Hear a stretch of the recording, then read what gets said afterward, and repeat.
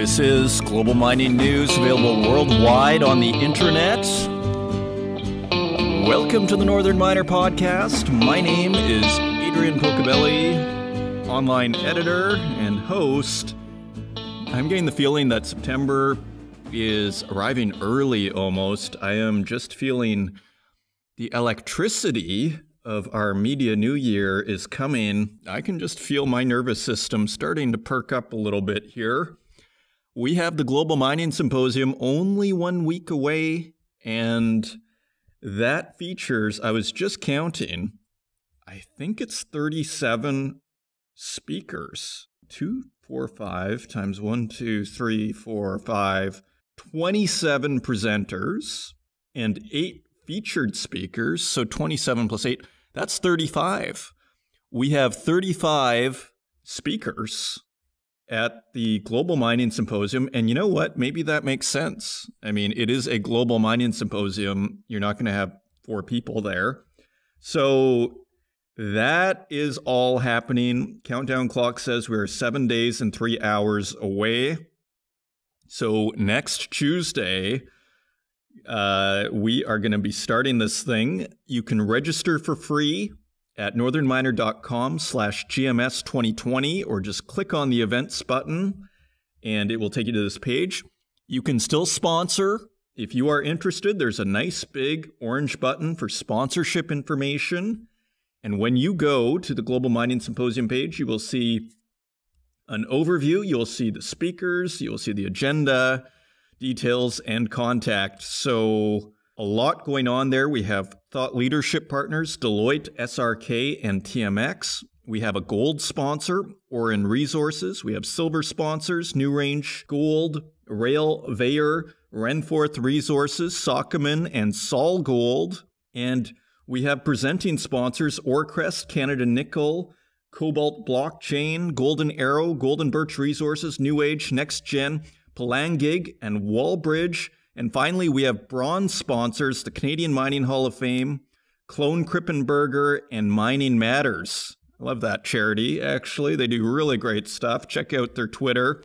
So that is northernminer.com/GMS2020, or just click on the events button. And we have a new episode of The Pebble Mine is happening. We also have more info on Rio Tinto, and that's actually going to be the focus of this show. So I sort of pieced together some stuff from the internet, just getting the latest. This thing isn't over.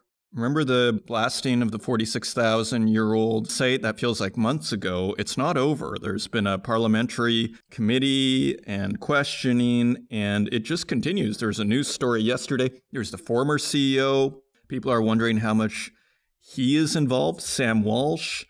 So what I did is I got the start of Rio Tinto's earnings call.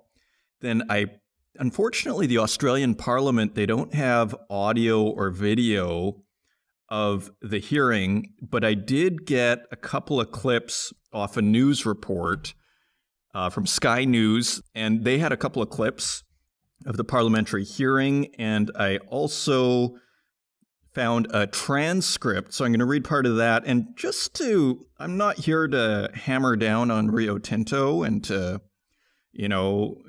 voice my righteous indignation. I've already done that. I don't think we need to continue that week in, week out. But what I do want to do is just update us on this story. No one's trying to score extra points here. I just kind of want to see what's going on, and it's quite interesting. The Rio Tinto executives, Jean-Sébastien Jacques, the CEO, is getting penalized $5 million on his bonus for the destruction of the cave. That just came out yesterday. And also Chris Salisbury, who's head of iron ore in Australia, he's getting penalized $1 million. And that sounds like it was done from the board. We're going to take a closer look because I don't think the parliament can do that sort of thing. They don't have the jurisdiction really to start telling private companies what they can do, but the board can do that. And so lots to tackle. So I've got a big show coming up. So episode 201, here we are. And next, let's go to Gord Susinski for our second Mining Minute. And Gord is from Petro Canada Lubricants, and he is going to continue to inform us on the best way of really servicing these huge mining machines, and it gives us a wealth of great information. So let's turn it over to my Mining Minute with Gord Susinski. Joining us once again is Gord Susinski, Senior Technical Services Advisor for Petro Canada Lubricants. And so, Gord, what should our listeners base their engine oil selection on? How should they decide what kind of oil to use? First and foremost, the engine oil selection is slightly more complicated today than it was in the past. You need to check what the OEM requirements are. In the current API categories, you'll need to establish if the engine requires an API CK4 or an API FA4 product. The API is the governing body that establishes what that requirement is. So when you do that, you also want to determine what the OEM viscosity requirements are versus what your ambient temperature conditions are, paying particular attention to cold weather months and the shoulder seasons. You also want to check to make sure the product you select meets any OEM specification requirements. Those OEM and specification requirements should be listed on the product technical data sheet from your lubricant supplier, and all of the requirements that you need to find for your equipment are in the owner's manual or available from your OEM. And it should be API licensed and meet those OEM requirements. And your lubricant supplier or your OEM should be able to recommend a suitable lubricant. Okay, and help me out. What is OEM?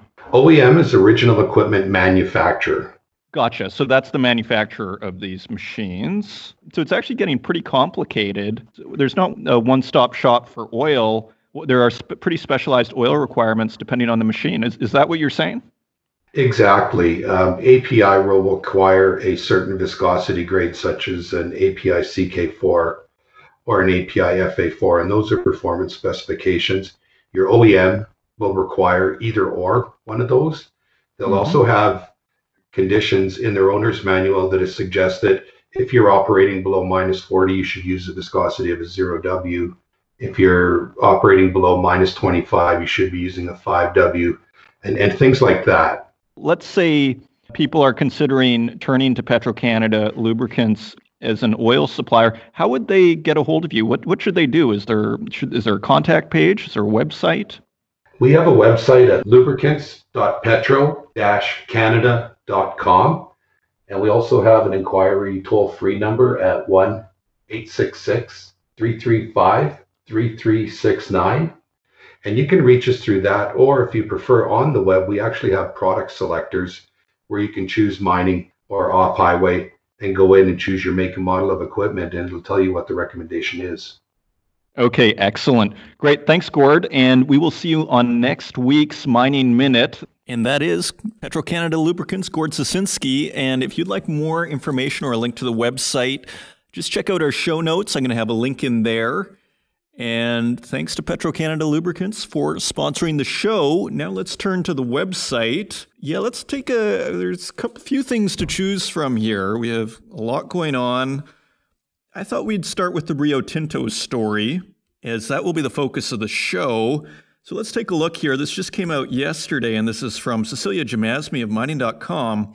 Rio Tinto's top bosses will pay millions of dollars for the destruction of 2 ancient caves in Australia, as the group has decided to cut short-term bonuses of some senior executives following an internal review. Chief Executive Jean-Sébastien Jacques will lose almost $5 million US in bonuses, and the head of the iron ore business, Chris Salisbury, will see his bonus trimmed by at least $1 million US. According to an internal report released today, other managers, not at executive level, might also lose their bonuses, the document says. The board's non-executive directors also agreed to donate 10% of their 2020 director fees to the Clontarf Foundation, a non-Aboriginal organization that supports Aboriginal education and employment. So ESG, like the timing for something like this could not be worse. ESG front and center, really, particularly in the mining industry, where traditionally, I think miners are seen as the worst offenders, so they actually have to do an even better job than everyone else, I think. I mean, Rio Tinto is putting $1 billion towards climate initiatives, and that's all just been sort of washed away by what they did here with these caves. Rio Tinto destroyed 2 rock shelters in the Juukan Gorge in the Pilbara region of Western Australia on May 24th, while carrying out work to expand its iron ore operation. The company proceeded with the blasting, despite having received 5 separate reports on the significance of the sites, both archaeologically and to the local Puutu, Kunti, Kurrama, and Pinikura PKKP people since 2013. And this is also a point of contention. 3 mining options that would have avoided damaging the sites were rejected in order to access 8 million tons of high-value ore, Jacques told an Australian parliamentary committee earlier this month. And we're going to have a couple of quotes from that later in the show.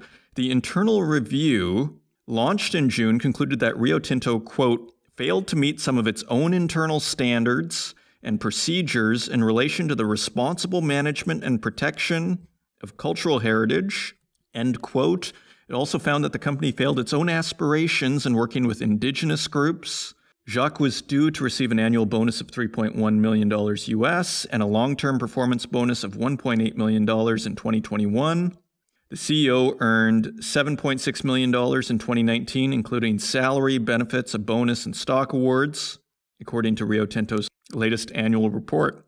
Now, the response was interesting, as some people thought they should have been fired. The Australian Centre for Corporate Responsibility, which represents institutional investors, so not some fringe group here, said in a statement the review was, quote, highly disappointing and, quote, little more than a public relations exercise. And CEO James Fitzgerald said in the statement, quote, tens of thousands of years of cultural significance get blown up, and all that goes to show for it is $7 million of lost remuneration.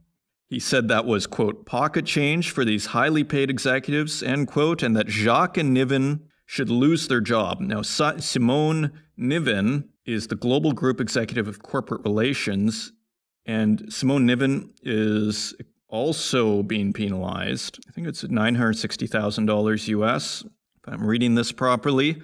The Australian Council of Superannuation Investors, so a different group, said the review, quote, does not deliver any meaningful accountability, end quote. End quote, an independent, transparent review would have given investors greater confidence that the accountability applied was appropriate and proportionate. People are mad. People are mad. And the chief executive of the Australian Council of Superannuation, Louise Davidson, said, remuneration appears to be the only sanction applied to executives. This raises the question, does the company feel that £4 million, about $7 million US, is the right price for the destruction of cultural heritage? People are furious, as they should be. Rio Tinto said it would add a new social performance function to monitor its approach to community and heritage practices. It also plans to include processes to escalate heritage issues to senior management. Now, what I think they're not saying, and they may not be aware of, is there is a bit of a pattern to Rio Tinto's actions. When you look at, remember the Star Diamond property? I think that's in Saskatchewan. Rio Tinto is being taken to court there by the JV partner.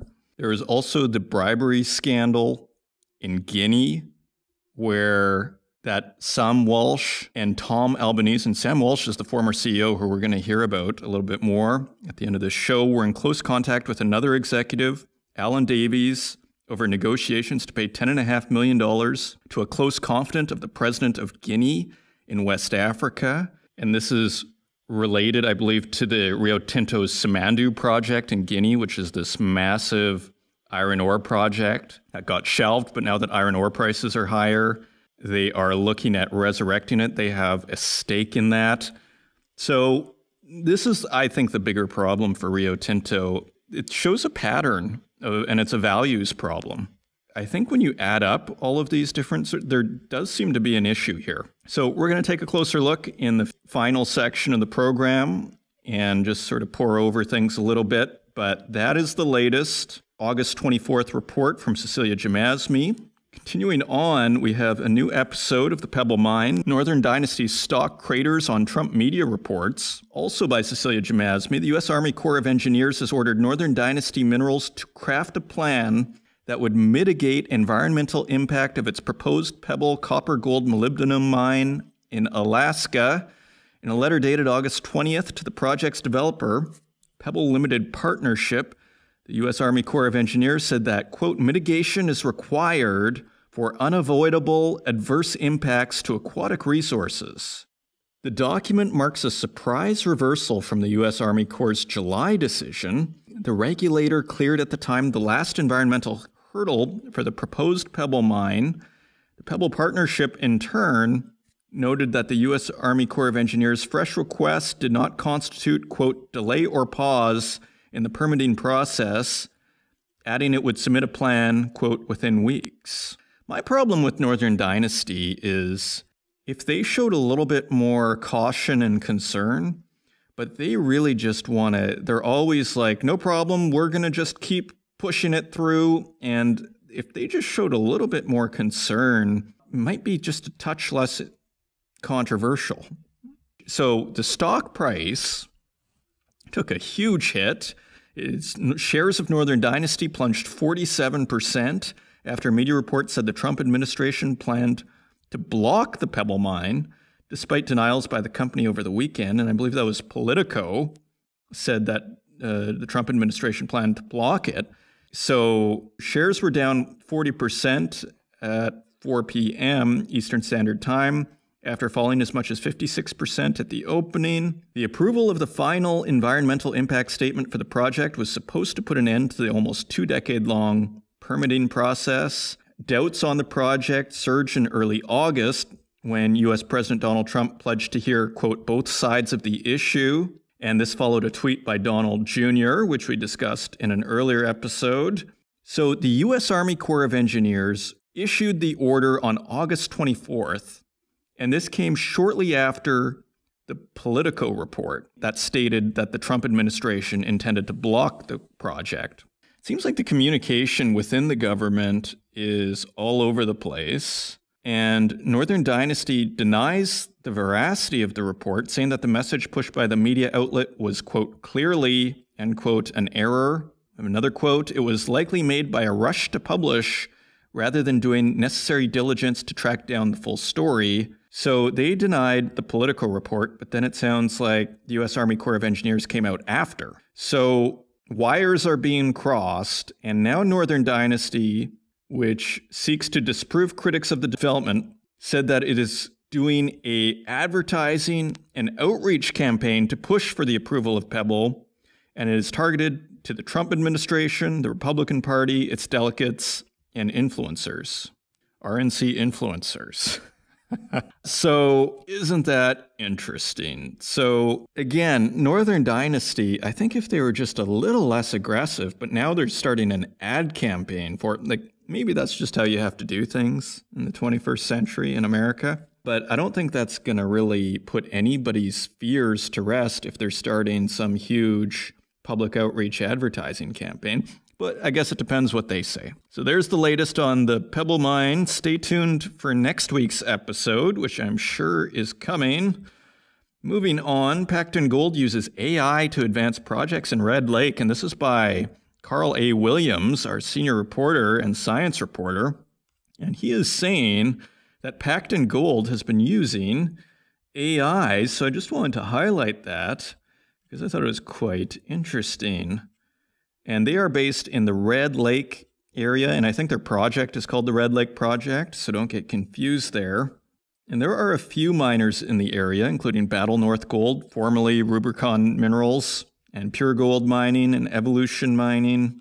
So they are working with Windfall Geotech, which is an artificial intelligence specialist company.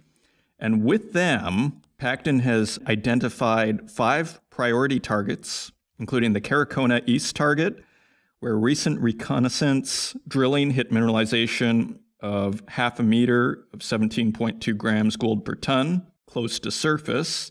And we have a quote from Pacton's CEO, Dale Ginn, and he says, We used Windfall's cards analysis, which uses artificial intelligence and data mining techniques to identify targets by combining publicly available and private data sets, including geophysical, drilling, and surface data. The algorithm, he adds, is designed to identify areas of interest that are geologically similar to other gold deposits and mineralization in the Red Lake region. So I just wanted to touch on that. I mean, in a sense, it's just another junior drilling, you could say, but the fact that they're using AI is something that definitely turned my head. Now, crossing from Australia to Canada's Red Lake region, now we're going to Africa, where there is a coup in Mali. This is global mining news, after all, and despite the coup, the gold miners are still operating, and you might remember I interviewed IAMGold's Gord Stothart recently, and we just had B2Gold's Clive Johnson, and they are in this neck of the woods. Gold miners operating in Mali said they are continuing to operate while monitoring a political crisis that shut the country's borders and hit share prices on August 19th. Malian President Ibrahim Boubacar Keïta resigned after being detained by military junta, prompting immediate international criticism despite the group's pledge to shepherd a democratic transition. And this is a very volatile part of the world, West Africa, the new center of a lot of religious extremism. The coup capped weeks of protesting demanding that he step down. Keïta, 75, has faced opposition criticism for alleged corruption and nepotism within his administration, as well as the mishandling of an escalating Islamist insurgency in the West African nation. B2Gold, Resolute Mining, AngloGold Ashanti, Hummingbird Resources, Roskin Gold, and Cora Gold said operations and staff were unaffected, but traders sold shares because of increased political risk. Barrick, the biggest miner in Mali, said its Lulo Gunkoto mining complex had not been affected by the political situation. And Barrick put out a quote, "The complex has an adequate inventory for its foreseeable requirements, and management has taken steps to secure its supply lines." Gold operations in the vast landlocked nation are located in the south and west, hundreds of kilometers from the capital, Bamako, where the coup took place. And interestingly, in 2012, when there was a coup, many miners also continued to operate then. And then we have an analyst, Lori-Ann Theroux-Benoni, a Dakar-based analyst at the Institute for Security Studies, and she told Bloomberg, quote, "Certainly a country in which there have been 2 coups in the last decade is not something that reassures mining investors. I would be slightly worried about the level of risks there, and especially the rapid change and who are the interlocutors at the level of the Ministry of Mining and the changes in government." Vincent Rouget, an analyst at Control Risk Groups, told Reuters, quote, "In the longer term, there are many clouds for mining investors, as this is the second coup in 8 years. It will add to an already very high risk premium that people associate with Mali." Meanwhile, IAMGold had to delay the sale of their Sadiola gold mine, which is a joint venture with South Africa's AngloGold Ashanti, and they have had no luck, as they were trying to sell this in the spring, and then COVID happened, and so that got delayed, and now they got the coup. They had reached a $105 million deal in December to sell their 82% combined stake of AngloGold and IAMGold's in the gold project to Australia's Allied Gold, and so on August 19th, we got a development in the story. Colonel Assimi Goïta declared himself the leader of the military figures behind the coup, a group that identifies itself as the National Committee for the Salvation of People, CNSP. And experts believe that the miners in the west and south are unlikely to face any significant threats to their assets. They will, however, deal with disruptions, including the imposition of a nightly curfew and the closure of all Malian borders, according to Alexander Raymaker, senior Africa analyst at V-Risk Maplecroft. So the instability continues in West Africa. It seems to be amped up a little bit. Another thing to look at. And now we're going to shoot back to Canada. The Mining Association of Canada says that a Fed review of Teck's Castle project is, quote, political in nature, and this by Canadian Mining Journal staff. And the Mining Association of Canada is weighing in on the federal government's decision to review Teck Resources' proposed Castle Mountain metallurgical coal project in British Columbia, saying that the additional review is unnecessary as the project is already undergoing a rigorous provincial environmental review process and accusing the government of making a political decision. Here's a quote from Pierre Gratton, President and CEO of the Mining Association of Canada. "We are very disheartened by the federal government's decision on the Castle project, given the expansion fell well below the threshold of being subject to the Impact Assessment Act, IAA. This decision certainly has the potential to lead to longer timelines at a time of unprecedented global economic uncertainty. It seems that this decision was political in nature, as there are many projects across the country with equal or more significant impacts that are not subject to the IAA. This is a case of the government succumbing to pressure from political interest groups while also placating the U.S. government's EPA and the state of Montana." Well, if you're going to affect the state of Montana and they're concerned about it, I don't think it's crazy for the feds to get involved. Maybe the issue is that Teck just stopped their huge, I think it was the Frontier oil sands project only a few months ago, and it sounded like federal overview may have been delaying that project and may have resulted in that project getting canceled. So maybe the Mining Association of Canada is seeing it happen all over again and is basically saying lay off. Let's see, the Castle project is adjacent to and just south of Teck's Fording River coal operations in the East Kootenay region of southeast British Columbia. The expansion would extend the life of the operation by several decades. If development proceeds, Castle would provide all production at Fording River by the early 2030s. In a statement to the Times Colonist, Teck spokesman called the decision unfortunate and said the project was already proceeding through a rigorous provincial environmental review. So Teck can't catch a break from the federal government. So those are your news items. Now let's take a look at metal prices.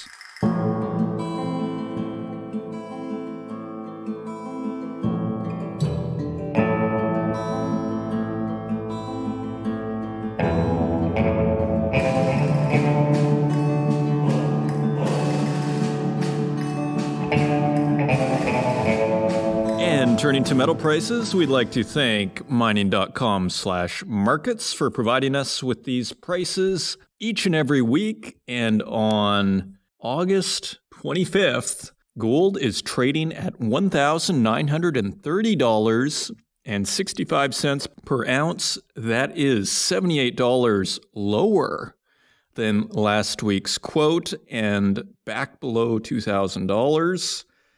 Silver is at $26.59 per ounce. That is $1.70 lower than last week's quote. Platinum is at $933.34 per ounce. That is $40 lower than last week. And palladium is at $2,163.25. And that is $63 lower than last week. So all the precious metals are down this week. And turning to our industrial metals, copper is trading 10 cents higher at $2.98 per pound. It was above $3 this week, so copper continues to show strength. Aluminum is unchanged at 78 cents per pound. Lead is a penny higher at 89 cents per pound, showing a lot of strength there too. And nickel is at $6.61 per pound. That is 15 cents higher than last week, and it continues to be on a total tear. Tin is unchanged at $8.01, and cobalt is back below $15 at $14.99, a penny lower. And zinc continues to show strength, 4 cents higher at $1.11 per pound. So, precious metals pull back. Industrial metals consolidate and show a lot of strength in certain areas. So very interesting moves in the metal markets this week. It really makes you wonder about inflation coming down the pipeline. Let's see. And those are your metal prices. And coming up, we're going to take a closer look at the parliamentary inquiry into Rio Tinto's destroying that 46,000-year-old archaeological site. So we're going to start. I took the first about 6 or 7 minutes from Rio Tinto's earnings call, and you also get a little taste of how Rio Tinto is doing. What you'll see is about 2 or 3 minutes in, Jean-Sébastien Jacques, the CEO, switches over to discussing the destruction of the archaeological site. It's quite somber. And what's interesting is if you're actually watching the video, it actually cuts. It's a different video that's spliced in that discusses the archaeological site. I wonder if the first version of this, he was a little too happy because it gets quite somber in the tone, but maybe that's appropriate. See for yourself what you think of it. So we're going to start with that. Then I'm going to play a couple of short clips, or about a minute each, of the parliamentary inquiry that we had that luckily I got from a news report from Sky News, who managed to catch it live, because they do show these things live on the Australian Parliament website, but they don't save everything. So luckily someone else did, and we just have a minute or two there. And then I have a transcript of that parliamentary inquiry, and I'm just going to pick a few things there to look at, and just so we get a feel of where this is all going, because it's not over. It is not over. And we even have a couple of little news articles that I'm just going to sort of bring up at the end. So I just want to get us updated, because it seems like a story that should have disappeared, perhaps, and it really persists, and maybe it's even gaining steam. So with that, here is Rio Tinto's Q2, the beginning of Rio Tinto's Q2 earnings call, which was recorded about 3 weeks ago.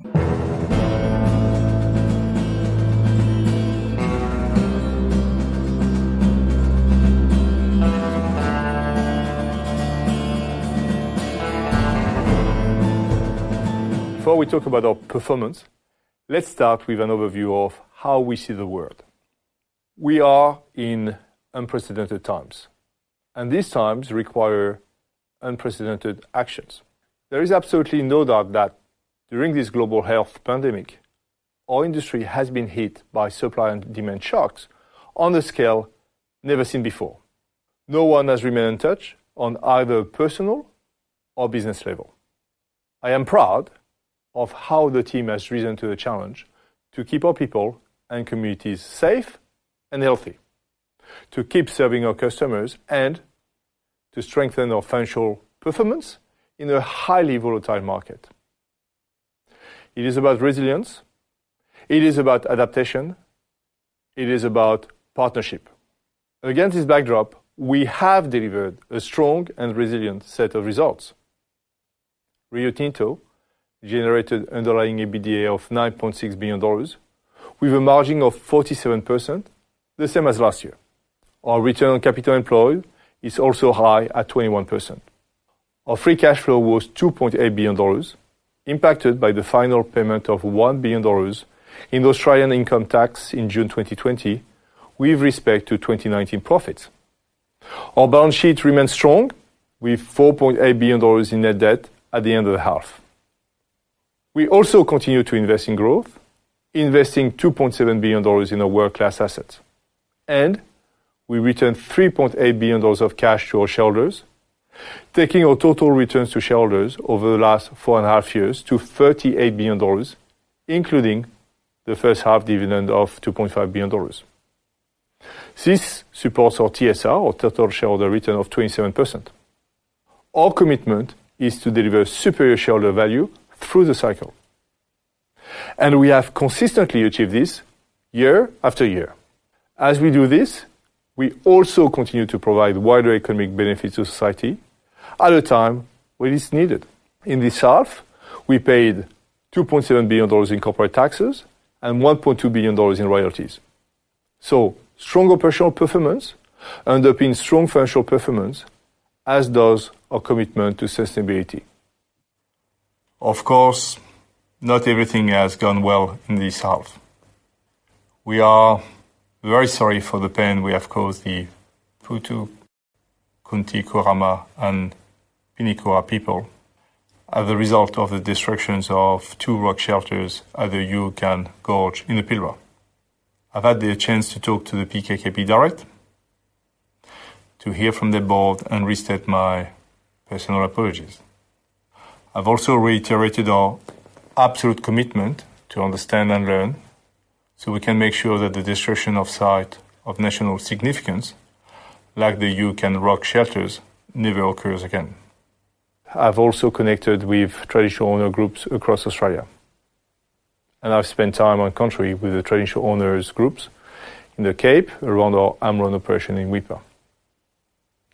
As border restrictions ease, I will continue to spend time on country with as many traditional owners as possible. These engagements have provided me with really important opportunities to reflect and hear more from our partners. It is absolutely clear. We must learn from what happened at UCAN. Our immediate focus is our partnership with the PKKP. With this in mind, we have already agreed some action with them to further protect heritage sites on their country, and we are working on further strengthening our relationship. I will appear at the parliamentary inquiry next week to share more on the circumstances around UCAN, our learnings to date, and our views on potential legislative reform measures. Alongside this, we will support and contribute to the planned review of the Heritage Act in WA, Western Australia. The Rio Tinto board is also conducting a review aimed at improving our heritage processes in iron ore. I'm absolutely determined that we all work together as an industry, as governments, and with traditional owners to strike the right balance to enable the development of resources as we protect heritage for current and future generations of Australians. Let me finish this section with an update on safety and health. Our performance has been very strong despite the numerous challenges of coping with COVID. And we have improved our AFR to 0.37 for the first 6 months of this year. We had to implement new controls and procedures and use technology in different ways to protect our people and keep our communities safe. Let me give you an example. We are using virtual reality glasses at the Oyu Tolgoi underground project so that our teams can inspect the work outside from their homes. The focus on mental health is even more essential in this environment, and we are supporting the well-being of our teams. We have introduced LinkedIn online learnings with more than 8,000 employees now enrolled. It is absolutely vital we continue to care for our employees and communities. As you can see, we once again delivered strong operating cash flows of $5.6 billion with a 47% underlying EBITDA margin and a return on capital employed of 21%. We spent $2.7 billion on sustaining our world-class operations and growing the business for the future. We increased leverage on the balance sheet by $1.2 billion in the half, as we paid out $3.6 billion in dividends and completed the final $200 million in our buyback program. This program, you may remember, started with a $500 million buyback in 2017. We have now completed a total of $9 billion in buybacks. Today, we announced an interim dividend of $2.5 billion, representing 53% of underlying earnings, which is in line with our shareholder return policy. We have one of the strongest balance sheets in the sector. These provide us with resilience and agility, which is absolutely vital in an increasingly complex world. So, we are well positioned for ongoing success. So that was the introduction to the 2020 Q2 earnings call. Again, it was about 3 weeks ago. And now we're going to turn to the parliamentary hearing, and we are going to listen to a couple of audio clips that we managed to get before we turn to the transcript. Mr. Jacques, has anyone been dismissed or counselled for their actions, involvement in regards to this matter thus far at Rio? Thank you for the question, Senator. It is a complex issue. As we explain our submission, it covers 17 years. Many people are being involved. The review are underway, including this inquiry which we participate to. There is not one single person which had the accountability for this situation. That's where we are at this point in time, Senator. When were the PKKP made aware that there were 4 options being considered? So as per our submission is the PKKP was not made aware that 4 options were available in 2012-2013. And at the relevant meeting in 2013, only one option was presented to the PKKP. And that was the basis of the submission to the Section 18. So that's a key area there, that there were 4 options as to how to deal with this area. and only one of them included destroying the Aboriginal site.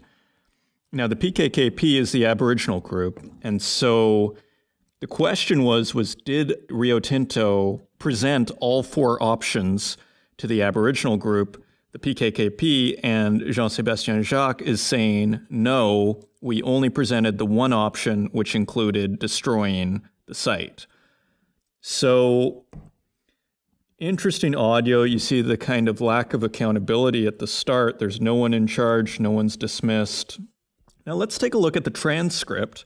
This thing is long. I'm just going to take a few parts of it because it's also just helps color what's going on here and what kind of questions are being asked. After an introductory statement, Senator Dodson, who is from the Australian Parliament, he says, Mr. Jacques, when did you first become aware of the significance of the Juukan sites? Mr. Jacques, I was made aware of the significance of the site on the Sunday evening on Sunday, the 24th of May. Senator Dodson, so of all the other activities that were going on, you were not appraised of those matters. Mr. Jacques, the first time I was aware of a potential issue at Brockman 4 was on the Thursday evening, 21st of May. Prior to that date, I am not aware of it at all.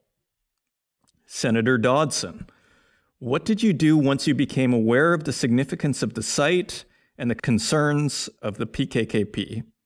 Mr. Jacques, let me give you the sequence on the Thursday. Senator Dodson, no, just answer the question, please. What did you do? Mr. Jacques, we as a company have reached out to the PKKP to express our apologies, and we have put in place an additional series of actions to make sure that Senator Dodson, I'm sorry, sir, that is not the question. The question is, what did you do once you became aware of the significance of this site to the PKKP people? Mr. Jacques, I reached out right away to Chris Salisbury, who's the head of iron ore in Australia. I reached out right away to Chris Salisbury in order that we agree on the way forward. In order to, as I said, Senator, first of all, to apologize to the PKKP in order to rebuild the relationship and to agree on the way forward. Senator Dodson, were you ever in contact with the federal minister's office? Mr. Jacques, as far as I'm concerned, I had contact with the federal minister after the incident, the week after, but the company, our colleagues in Perth, had contact with the ministries either at state or federal level, and I'm happy for Brad Haynes to explain to you what I was doing that week.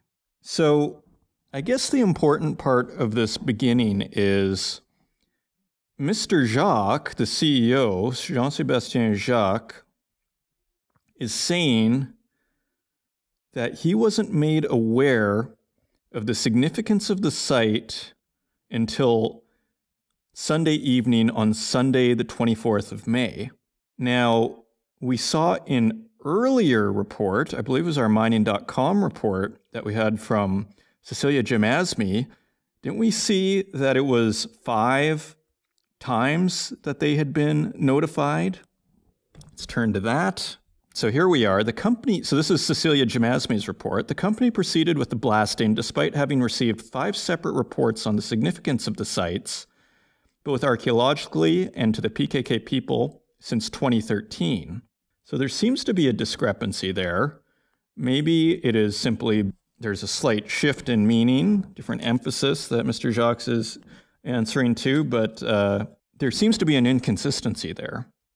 Now, he might be answering, I was made aware of the significance of the explosion on the 24th of May, and not talking about the significance of the site. You see, words are very slippery. Now, he followed that first statement by saying, and that probably was what he was referring to, is the significance of the explosion. That was first brought to his attention on 24th of May, and then Senator Dobson said, so of all other activities that were going on, you were not appraised of those matters.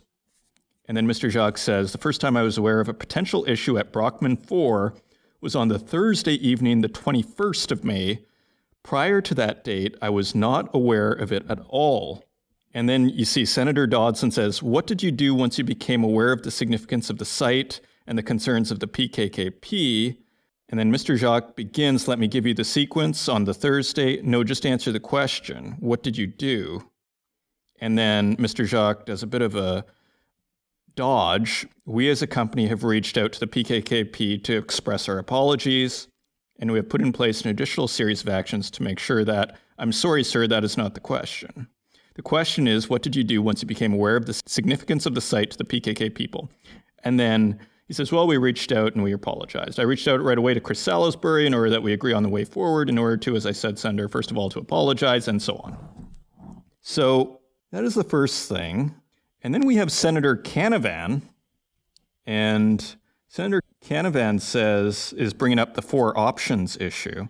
Senator Canavan says, I will first ask some questions about the decision to choose option 4, the one to blow up the site. My understanding from your submission is that 4 options were considered for the mine design, and I believe it was only option 4 that impacted the Juukan 1 and 2 sites. I believe your submission indicates that that option was chosen given the higher grade ore that was in the vicinity. Can you outline how much higher the quality was here?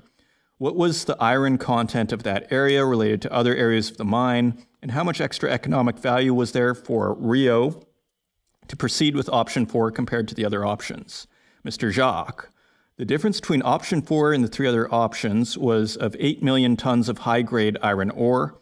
The economic value at the time of the decision was around $135 million of net present value at the time of the decision. Senator Canavan, thank you very much for that. That's very clear and very direct. So we're going to link to the whole report, but I wanted to just give you a little bit of a taste and a flavor, and those seem to be 2 of the biggest issues. When was the CEO aware of the significance? Because the underlying question of that is, did you do it knowingly? Right? And he kind of dodged it. It looked like if you look at that transcript, which we went over twice, it seemed like he was trying to say that he wasn't really aware of it.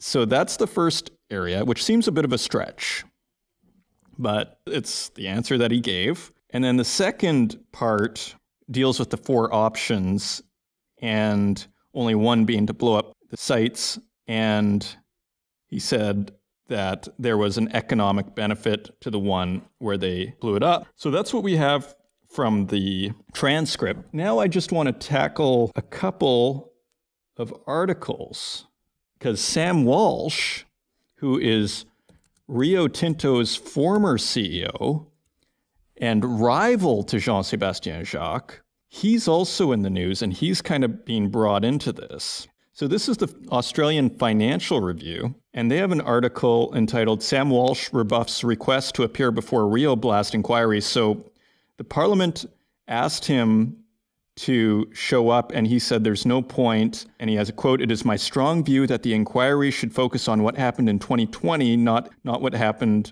in 2013. Mr. Walsh said last week that he issued instructions post the 2013 approval not to mine the gorge for iron ore, but it was missing from the Rio submission, even though it covers events at that time. Perth-based Mr. Walsh recalls issuing the no mining instructions shortly after Rio was granted permission to mine the gorge under Section 18 of Western Australia's Aboriginal Heritage Act." And then the article says, although Mr. Walsh has referred to 2013 in his recollection of events, the approval was not granted until December 31st that year. So the plot thickens. You see how deep this gets, and Sam Walsh, the former CEO, is really trying to distance himself from the scandal, but there seems to be inconsistencies in his story as well. Finally, we have a piece also from the Australian Financial Review, which is really on top of this story. Sam Walsh loses Juukan Gorge alibi. And this came out on August 23rd, on the eve of his successor Jean-Sébastien Jacques' appearance before the parliamentary inquiry into Rio Tinto's destruction of Juukan Gorge. The miner's former CEO, Sam Walsh, sensationally claimed, quote, that I issued instructions that it was not to be mined. And it says here in this article further down that Section 18 approval was not received until December 31st, 2013. So if Walsh gave his instructions shortly after that, he gave them in 2014. Yet Walsh had moved to London as Group CEO 12 months earlier in January 2013 and appointed Andrew Harding to replace him as Rio's iron ore chief in February 2013. And so this article is starting to question this whole idea of Sam Walsh when he says, "It is my strong view that the inquiry should focus on what happened in 2020, not on what happened in 2013. Joe Aston, the columnist here, continues, "His self-serving, needless intervention," referring to Sam Walsh, "aided Jacques beautifully in diverting the committee's attention from what happened at Rio Tinto between 2018 and 2020, which is when management was formally advised that Juukan Gorge was of, quote, the highest archaeological significance in Australia, but blew it up anyway." We get it. Walsh has a score to settle with Jacques, who egregiously implicated him in obscure corruption allegations that 4 years later Rio Tinto still cannot explain, possibly because they were orchestrated as a purge of Jacques' rivals from the company. But with Jacques now teetering on a precipice, Walsh has inadvertently lent him solid ground. If only he'd kept his colossal ego in check and let the inquiry do its job, which thankfully ain't finished yet. And that really is where we're going to stop on this.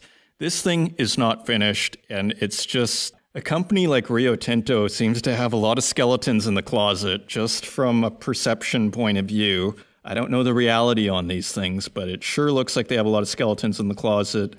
And now, the more light that gets shone on this situation, the more questions that come out, and they are really in the spotlight right now. So anyways, I hope you did enjoy this special episode 201, where we take a closer look at what's going on in Rio Tinto. And unfortunately, we didn't have one clean interview, one clean statement.